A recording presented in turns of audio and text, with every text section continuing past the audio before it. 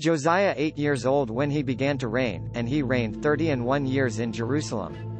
And his mother's name Jedidah, the daughter of Adaiah of Boscath.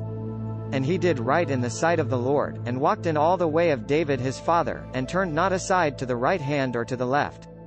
And it came to pass in the 18th year of King Josiah, the king sent Shaphan the son of Azaliah, the son of Meshullam, the scribe, to the house of the Lord, saying, Go up to Hilkiah the high priest, that he may sum the silver which is brought into the house of the Lord, which the keepers of the door have gathered of the people, and let them deliver it into the hand of the doers of the work, that have the oversight of the house of the Lord, and let them give it to the doers of the work which in the house of the Lord, to repair the breaches of the house, unto carpenters, and builders, and masons, and to buy timber and hewn stone to repair the house.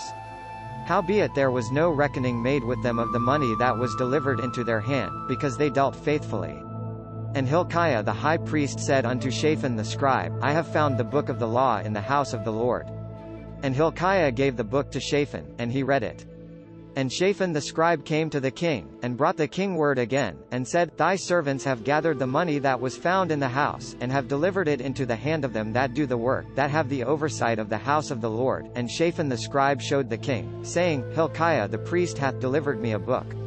And Shaphan read it before the king. And it came to pass, when the king had heard the words of the book of the law, that he rent his clothes.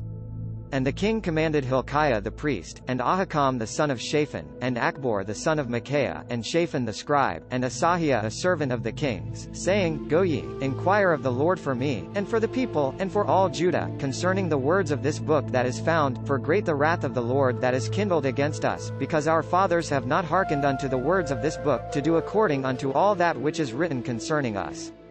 So Hilkiah the priest, and Ahikam, and Achbor, and Shaphan, and Asahiah, went unto Huldah the prophetess, the wife of Shallum the son of Tikvah, the son of Harhas, keeper of the wardrobe. Now she dwelt in Jerusalem in the college winking face, and they communed with her, and she said unto them, Thus saith the Lord God of Israel, Tell the man that sent you to me, Thus saith the Lord, Behold, I will bring evil upon this place, and upon the inhabitants thereof, all the words of the book which the king of Judah hath read, because they have forsaken me, and have burned incense unto other gods, that they might provoke me to anger with all the works of their hands. Therefore my wrath shall be kindled against this place, and shall not be quenched.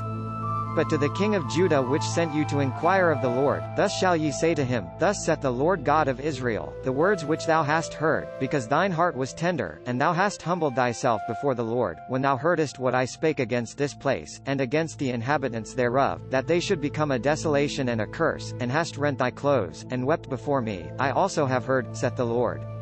Behold therefore, I will gather thee unto thy fathers, and thou shalt be gathered into thy grave in peace, and thine eyes shall not see all the evil which I will bring upon this place.